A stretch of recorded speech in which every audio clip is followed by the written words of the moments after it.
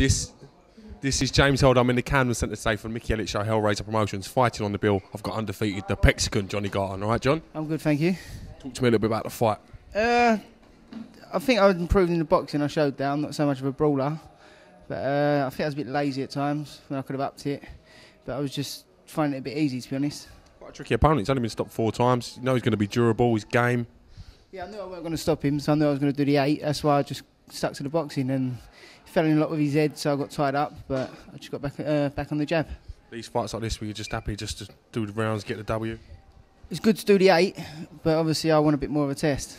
I think coming up to 9 fights now, I want to start having proper fights and being there with challengers. Support here for you tonight again, absolutely amazing. Hear the whole place going mad when you come out. Yeah, I always get great support. You know, all the mill will follow me.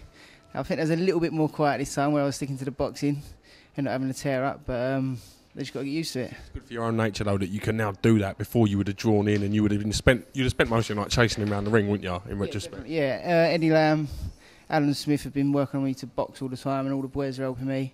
So I've come on since my debut. I've come on bundles. In the last year, I've come on bundles. Whereas when I first come, I was just a brawler. Now I can box, I can mix it up. So I've got all different types now.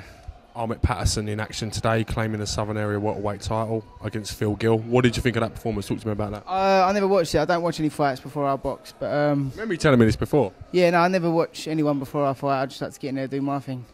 But one eye on Ahmet? Yeah, hopefully. I think he's a couple of fights in front of me. Say 2-3 more fights and let's do it. Yeah.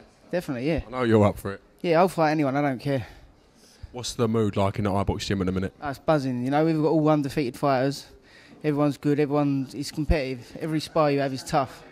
So, yeah. What's Eddie Lamb and Fagan like to work with? You know, they're a good laugh. They take the piss out of you, and it's just good fun. Like, we enjoy it. I enjoy training. So I know you enjoy sparring more than any other fighter. Yeah, you can't beat fighting. It's the best thing. So that's what kept me at the sport at the end of the day. So, yeah, I love it. When can we anticipate seeing you out again before the end of the season? What's going on? I think I'm out again in September with all the rest of the iBox boys. Does that be on an iBox show? Yeah, it will be, yeah. So I'll be out again then.